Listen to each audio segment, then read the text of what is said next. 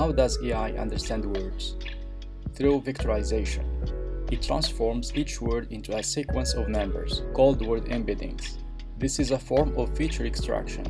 AI captures the meaning, context, and relationships of the words. For example, the word Paris becomes a vector like this, and London will have a very similar vector. Why? Because they share characteristics.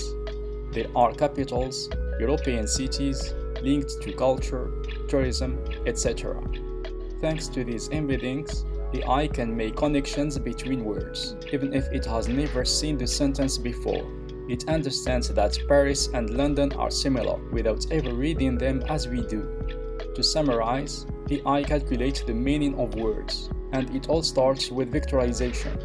These vectors are not magic.